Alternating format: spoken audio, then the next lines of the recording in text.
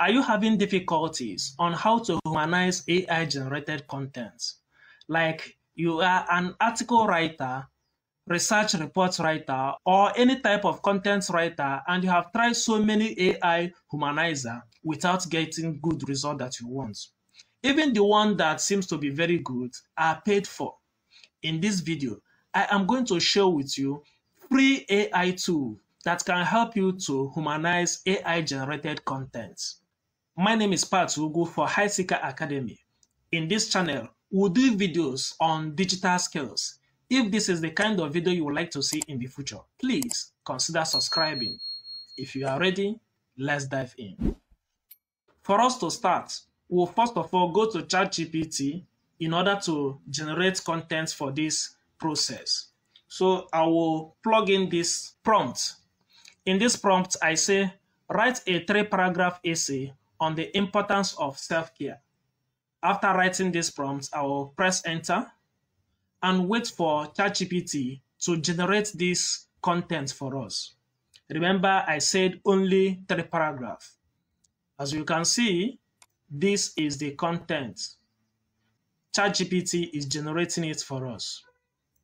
Now, the problem here is that if you submit this essay to your school, they are likely going to detect that you use AI to generate it. And you know that AI is supposed to use for ideation and not for copy and paste.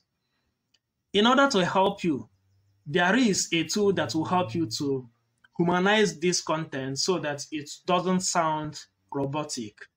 Before we do that, let us look at what other AI detector tools see about this particular content. So I will highlight it. After highlighting, I will copy. Then the first AI detector tool we are going to use is ZeroGPT. So I will put the link in the description box below. I'll come here and paste this content. Then ask ZeroGPT to check this content, whether it is AI detectable or it sounds human. So I'll click on this button and it will detect it as 100% AI GPT. For us to confirm, we are going to use another AI detector tool, and the name of the tool is Quillbot. Quillbot also has AI content detector. So I will also paste the same content here and ask it to detect. You can see we don't have any percent here. So if I click detect AI, it will process and also tell me that it has 100% of text is like AI generated. So how do we remove these AI elements in this particular content so that it will not run into problem? For us to do this, we'll go to this new AI tool known as StealthWriter. StealthWriter. I will also put the link in the description of this video. Now, we are going to plug in the same text.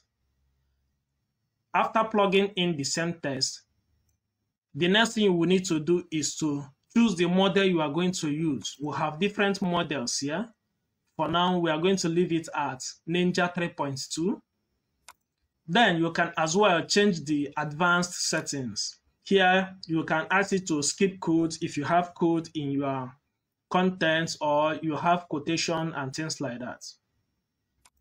But since we don't have all that, we'll go on to humanize our text. Apart from humanizing text, you can also use this tool to check if a text is AI generated. By using this button, you can also initiate it from this tab.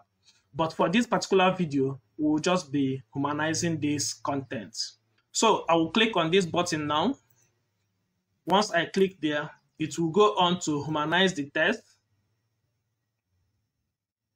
After that, it has humanized. You can see it here.